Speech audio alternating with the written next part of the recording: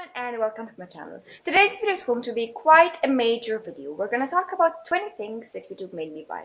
Sounds like madness, I know, but I swear to you there's method to this madness.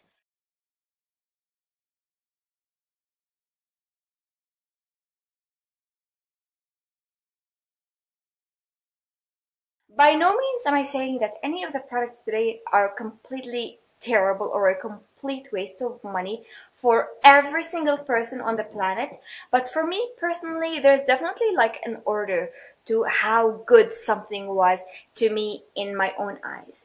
So today we're gonna start off by talking about makeup accessories. So basically things like palettes, empty palettes, things like brushes and things like that. We'll start off from the least favorite to the most favorite. Number 5 for the category of makeup accessories is going to have to be my Muji set of drawers. I purchased this off of Amazon because Muji website does not ship to Israel. And I thought that it would be safe to buy it online because everybody does that. However, take a look at my drawer. It's completely broken.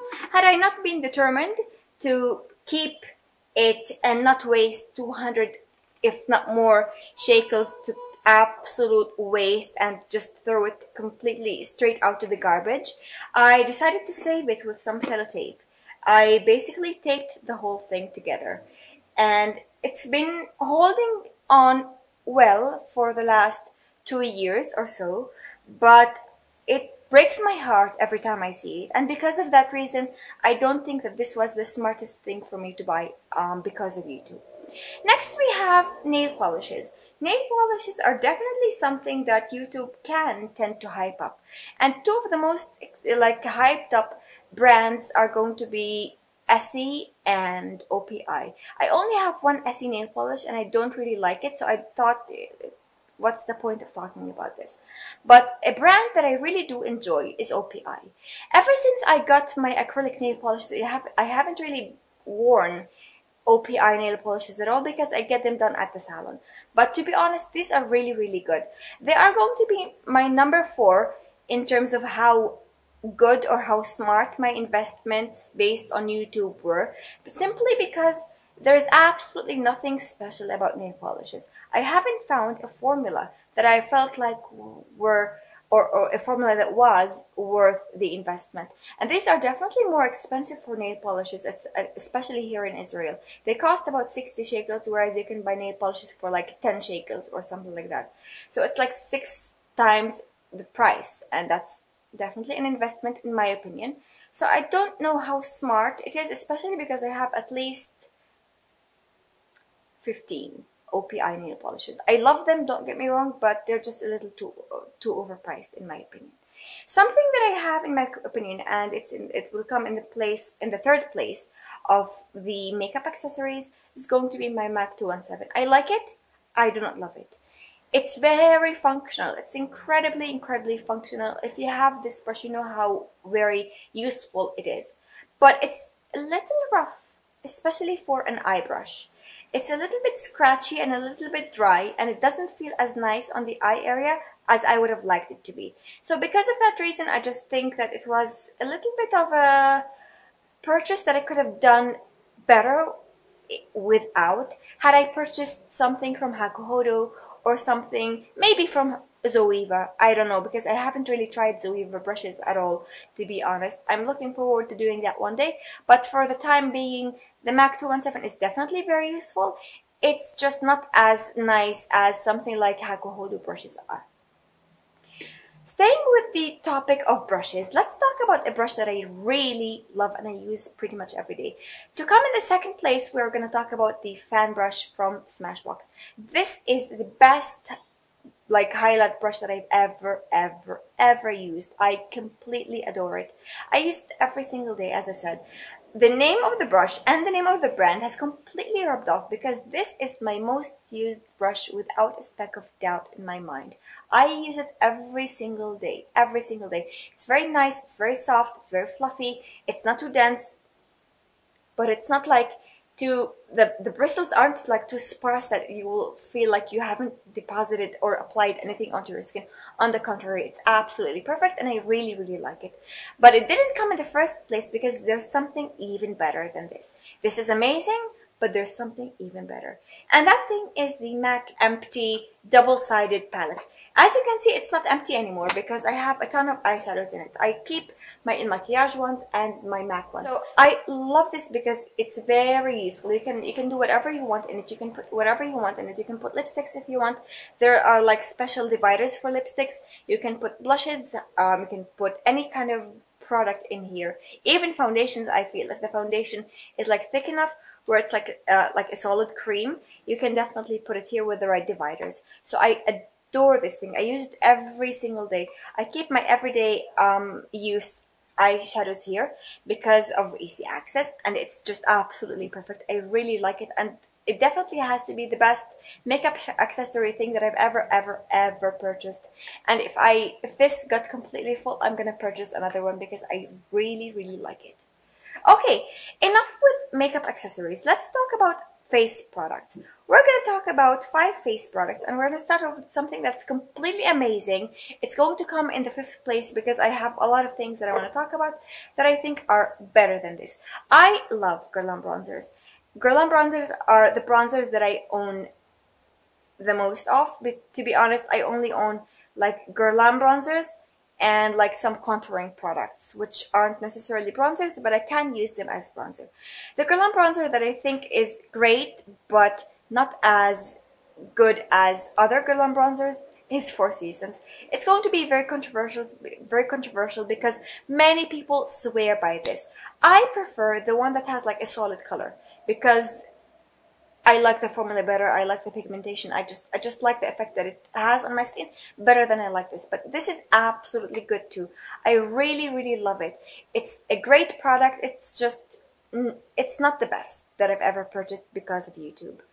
The second, or the 4th product that I want to talk about today is going to be another product that I think is amazing, but it's just not the best product that I've ever purchased because of YouTube. And it's the Clinique Cheek Pop blushes. These are the ones that look like daisies. This is like, if this is not adorable, I don't know what is, because this is completely the most adorable thing that I've ever seen in terms of makeup packaging and imprints and things like that. It's amazing. Really, really good. It's a very good color. It has a very good formula. It's very long lasting and everything. It's just not the best thing that I've ever purchased because of YouTube. I really like it. I use it quite a lot and I highly recommend it. But if you want to buy one thing that I think is the best, this is not the best. Moving on to something else, we're going to talk about a highlighter that's very loved in the YouTube world, and that is Mary-Lou-Manizer. Mine comes in the 3rd place because it completely broke. It broke multiple times. I tried to fix it and it keeps breaking. The formula is very like creamy and fragile that it can break by itself. I don't know how people can have it for a long time without it breaking on them, because this has broken on me multiple times. What saves it is how amazing it is on the skin. It's very, very shiny, it's very potent, and it's very reflective, and also it doesn't look like it's too much on the skin. It looks perfect on the skin. Honestly, it's my favorite highlighter. I like Becca Champagne Pop. I like the Lancome one that I have. I also like the Charlotte Tilbury one that comes with the Sculpting Glow palette. But this, go away, motorcycle. This is the one that I love the most. But it comes in the 3rd place because there are things that are even better than this. Coming in the 2nd place, we're gonna talk about this. This thing is the Kevyn Sculpting Powder. If I had known how amazing this is, I wouldn't have waited this long to buy this. I waited a long time to buy this because of the price. It's like $50 for like 4 grams of product, if I'm not mistaken. It's like very little powder, and it's too expensive for what it is. But it is completely the best sculpting powder that I've ever used in my entire life. I tried using the Charlotte Tilbury one, I tried using eyeshadows for sculpting, I tried using bronzers for sculpting, I tried using the Smashbox contour palette, and this has got to be the ultimate one. This is the best in my opinion. But can you believe that there's even one thing that's even better than this? Something that YouTube made me buy. And ever since I bought this, I've been singing its praises. I've been dreaming about this at night. It's the Caution Aqua Foundation. This foundation is a foundation that I've been using every single day. I have been mixing it with other things because of the color at the moment. Since it's summer, I do have quite a bit of a tan to my skin. Not quite a bit of tan, just a tiny little bit, because I try to avoid the sun as much as possible. But I've definitely developed a tan to my skin. So I can't really use this by itself because it's just a little too fair for my skin at the moment, so I mix it with other foundations. But this thing is the best foundation I've ever used. It is expensive for a foundation, and it doesn't really have that amazing of a color selection. But since it matches me, I'm going to talk about this, and I'm going to tell you that this is my favorite foundation in the history of mankind. I thought for the longest time that nothing is going to rival Lingerie de Peau by Guerlain, but this is a gem. I will never be without this ever in my entire life. So I adore it. Really, really amazing. Okay, moving on from that to talking about eyes. Let's talk about something that I am on the verge of hating. I don't hate it simply because of the colors. I talked about this in an Arabic video. I said that it's a disappointing product, and it really is. We're going to talk about the Tartelette palette for a second. This is the original one, not the Tartelette in Bloom. It has 12 matte shadows, and they're all neutrals. I bought this especially for this mid-row, and I must admit that the color pigmentation is not consistent. The blendability here isn't great, and I don't enjoy using this whatsoever. I feel like I need to work harder than I have to do with another palette I'm going to talk about very, very soon. I don't know why I got this, to be honest. I know because of the mid-row, but I could have found similar colors to it, and I would have been much happier than I am with this one. This is just really disappointing for me because of how difficult it is to blend and how inconsistent the pigmentation of the colors is. So I really don't like it. Coming on in number 4 is going to be an eyeshadow that's really good but incredibly overpriced, because it's just as good as drugstore eyeshadows, because some drugstore eyeshadows are really, really amazing nowadays. And it's going to be the Estee Lauder Pure Color Envy Defining Eyeshadow Wet and Dry. I have one in the magnetic finish, and it's in the brilliant finish, and it's called Magnetic Rose. It's a gorgeous color, but it's nothing better than, let's say, the L'Oreal Infallibles or the L'Oreal L'Ombre Pures. As you can see, I really like L'Oreal eyeshadows. It's really not better than any of them, and it's much more expensive, and I don't get the price. It's a nice product. It's just not worth the money for me. Really not worth the money. I was disappointed in the fact that it just didn't do anything spectacular to my face. It was good, but so are many other much cheaper colors.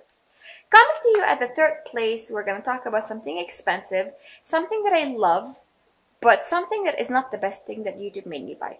And we're going to talk about eyeshadows. We're going to talk about this Tom Ford eyeshadow in the eyeshadow quad in the color Titanium Smoke. If you want a smoky palette, this is the one that you should get because of the colors, because of the pigmentation, and because of the formulation. It's amazing. I really think that the glitters here are splendid, and I think that the mattes are wonderful. The pigmentation of the satiny colors, like for example this gray one, isn't great, but the mattes and the glitters are definitely the winning points of Tom Ford colors, in my opinion, or Tom Ford eyeshadow quads. I think that this is a very unique palette because of how smoky it is and how appropriate it is for a night out. If you want to slay a night out look, this is the one that you should be getting. It comes at the 3rd place because it's, again, not the best thing that YouTube made me buy. There are other things that YouTube made me buy that are much better than this, such as the Kat Von D Shade and Light eyeshadow palette. This is a palette of another 18 colors, 18 matte colors, Then they range from warm to cool to neutral. I adore this. This palette feels like you don't have to do a lot of work blending or applying. The pigmentation is beautiful, it's quite consistent, and I must say that they blend like absolute butter. You have no idea how easy it is to use this palette. It's probably the most goof-proof palette that I have in my collection. It's gorgeous. It's absolutely stunning. What I love about this is how amazing the black is and how amazing the light colors are. You can use the light colors like something like this if you have fair skin to set your under eyes. And if you have fair skin, you could also use this as a contour color, really. It's amazing. I have nothing bad to say about this. Absolutely nothing bad. And I know that at the moment we have a lot of neutral palettes, especially, for example, something that's really tempting is the Viseart neutral palette, the one in the number 01, neutral matte, something like that. Honestly, I think that this is also a great option. I haven't really tried it, but I've heard quite a lot about this. But this is like half the price of Viseart, and it's beautiful. I don't see why we need to splash out on the Viseart if you have something like this. Last but not least, we have a single eyeshadow. Can you believe that a single eyeshadow managed to rival everything that I talked about earlier? I can't believe it. But the one I'm going to talk about right now is MAC Nylon. MAC Nylon is the eyeshadow that I would want to make myself because of how amazing it is. I like to use it every single day to light up the inner corner of my eyes, also my brow bone. It's so stunning. It's so pigmented and so shiny and glistening and gorgeous. To be honest with you, there's absolutely nothing bad that I can say about this. It's one of my favorite things in the history of mankind, and I completely adore it. So it has to come at number 1. It just has to. There's nothing else that's better than this. Nothing, in my opinion. So we're down to the last category, which is lips, and the last 5 products. All of the lip products I want to talk about today are products that I genuinely like, but they are ranked. So we're going to talk about something that I love, but is probably the least good one that YouTube made me buy to the absolute best one that YouTube made me buy. I might come to you right now as a little shocking because of what I'm gonna say, but I have to give number 5 to Tom Ford lipsticks. They are gorgeous, do not get me wrong. I have a fair share of them, and I want to get a few more, to be honest, but they are not the best lipsticks that I've ever purchased, that YouTube has ever made me buy. I have a lot of products that YouTube made me buy in terms of lip products. We can talk about drugstore things, we can talk about other high-end things, but I got rid of a lot of things that I don't like. For example, the YSL Volupte lipsticks, I hated them. So I gave the one that I had away, and I never looked back because I hate that thing. Also, it smells really bad. These things smell lovely. They smell a little bit like granny-ish to me, a tiny little bit, but I can get over that. I really like them. They're very good products, but again, they're just not the best lip product that I've ever purchased because of YouTube. Okay, coming up next, we have another really shocking thing, which is MAC lipsticks. I have 5 MAC lipsticks in my collection. I don't know if I want to get more. Maybe it depends on the color. I'm going to talk about the colors that I have because I have quite a few finishes. I have matte. So I have smoked purple, which is my favorite. I also have Heroin, which is another one of my favorites.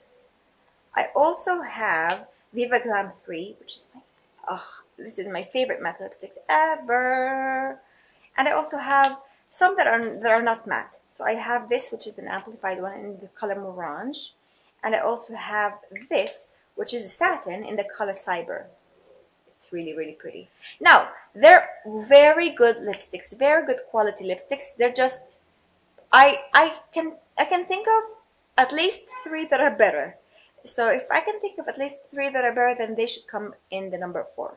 Number 3 is going to be this, which is a product that I love. It used to live in my handbag for the longest time, and it's the Dior Lip Glow Color Revive Balm. This is basically a lip balm that adjusts to the pH or the temperature of your body. As you can see, this is all I have left of the product. I used to use this every single day. I still think it's a fab product, but it's not the best product that YouTube made me buy. It was definitely something that was hyped up for a long period of time, and I definitely caved in, and I don't regret it by any means, but it's not the best product that YouTube made me buy, you know. So yeah, talking about something that is really hyped up, especially in the British realm, I feel, we're going to talk about the Clarins Instant Light Natural Lip Perfectors, I think. These are glosses that come in a tube with a sponge tip applicator. These are fabulous glosses. They are the most creamy, the most non-sticky, the most pleasantly smelling lip glosses, and they are very comfortable on the lips. I adore these lip glosses, but I'm gonna be completely honest with you, they are very nice, but they're not the best thing as a lot of people made them seem. A lot of people are like, I'm going to collect all of the shades, and I'm going to have all of the shades, and I'm going to have backups of them, and I'm going to keep on buying them until the day I die. Yes, they're nice, but I wouldn't buy more than one or two because it's essentially a gloss, and the color is very faint. You can hardly see any color. But because of the comfort and because of the effortless reapplication throughout the day, it's definitely one of the best products that I purchased, and I do not regret it by any means, but I'm just gonna have to say that it's not the best. The best lip product that YouTube made me buy, and I thought about this for a long time, and I came to the conclusion that it has to be the YSL Glossy Stains. The YSL Glossy Stains are definitely a classic. They've been raved about a lot more in the past than they are nowadays, but I still think that these are the best liquid lipsticks in the market. Now, liquid lipstick comes with the association that it needs to be matte, but in my opinion, this is even better because of the shine, because of the longevity, and because of the color selection. I love the formulation, I love the color pigmentation, I love how long lasting they are, I love how they feel on the lips.